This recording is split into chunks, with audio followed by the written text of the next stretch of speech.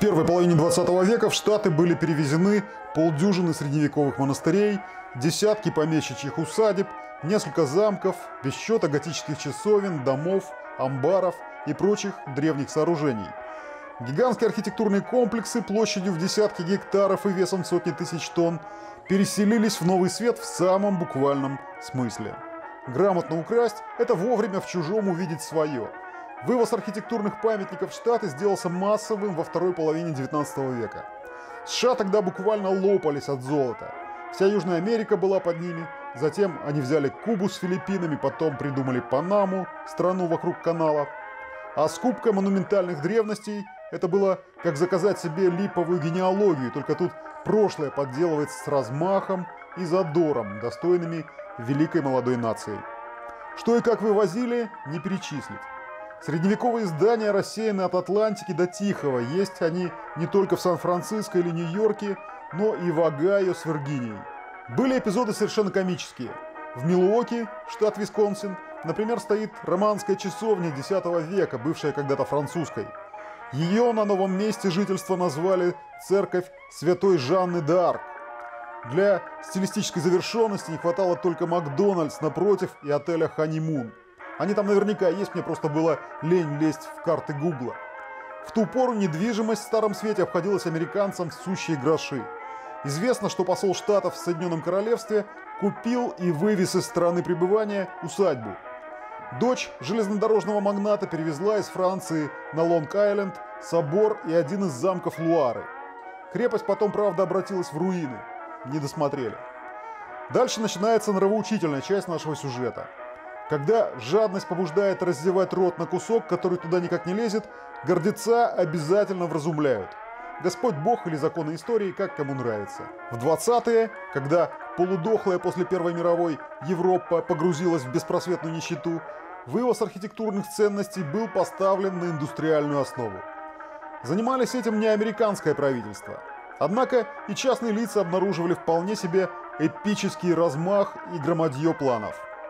В середине десятилетия были куплены и подготовлены к погрузке на корабли сразу 7 монастырей.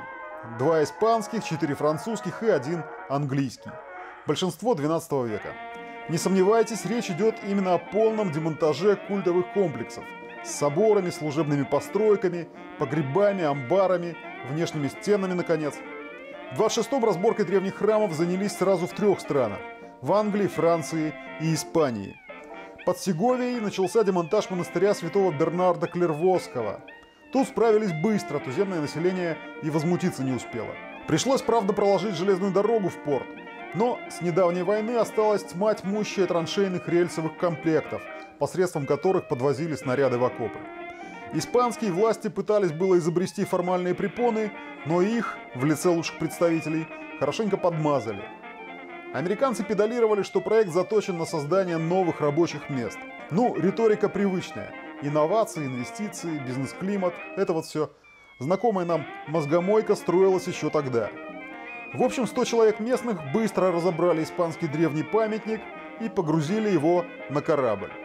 Испании перепали гроши, да и те там наверняка разворовали. Уже в декабре газета «Нью-Йорк Таймс» сообщала, что спасен от забвения и утраты уникальный памятник XII века. Суда с древними камнями тихим ходом следуют в порт Большого Яблока. Владелец газеты «Нью-Йорк Таймс» Уильям Хёрст и был, между прочим, покупателем монастыря. Диво ли, что газета еще не раз говорила собственному хозяину «спасибо» от лица благодарного человечества.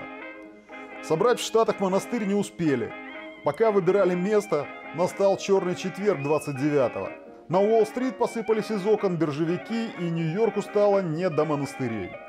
Однако в 31-м тот же Хёрст купил еще один испанский монастырь – Санта-Мария-до-Вилла. Тут в Мадриде взбеленились. Еще с прошлого раза в туземных парнях было полно испанской грусти. Законов, чтобы не дать увести монастырь Богоматери Авильской, хватало. А у Хёрста хватало долларов, чтобы эти законы ему не шибко мешали. Намоленные булыжники по узкоколейке доставили в порт, укутали сеном, упаковали в ящики и отправили в Новый Свет. При этом, правда, пало несколько испанских правительств, был свергнут король, но кого в Штатах такие мелочи волнуют. И тут в сюжет опять властно вмешался Божий промысел в лице американской таможни и ветеринарной службы.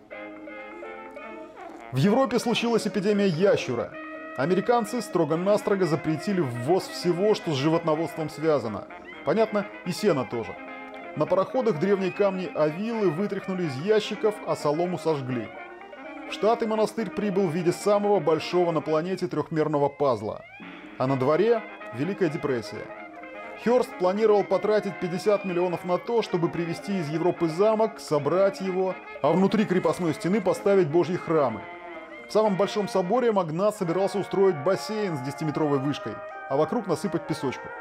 Тут, однако, выяснилось, что биржевая паника лишила магната золотого запасу. Монастырь-конструктор сгрузили как придется и забыли. Он сначала валялся на портовых складах Сан-Франциско, а потом переехал в виде груды булыжников в городской парк. Там из древних камней сооружали всякую парковую дребедень.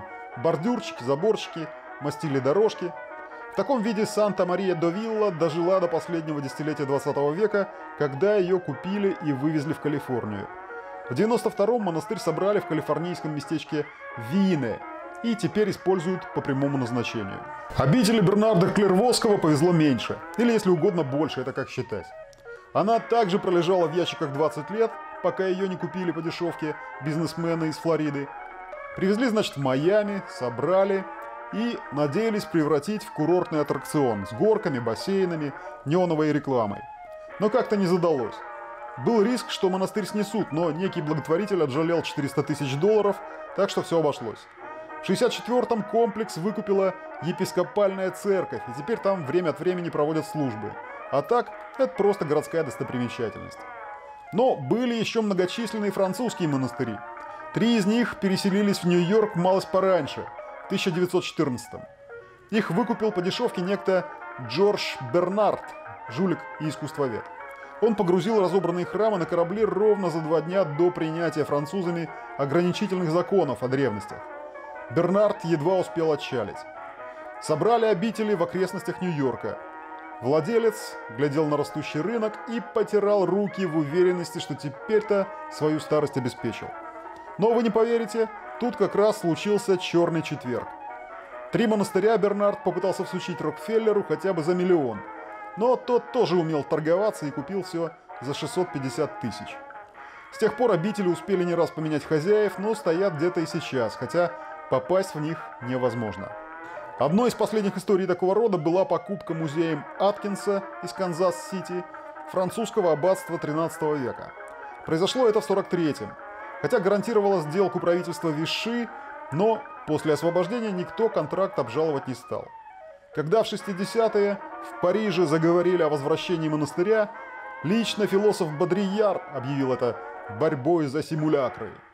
Как-то так все протесты и ушли, словно вода в песок. Испанский монастырь требовал вернуть Франко, но ему просто нагадили в панамку. О каком таком возвращении культурных ценностей можно вообще говорить с диктатором? В общем, где-то в городе Желтого Дьявола, а еще посреди прерий и на берегах 2 океанов, стоят тысячелетние храмы и 500-летние замки. Часть из них руинирована, превращена в бассейны и гаражи.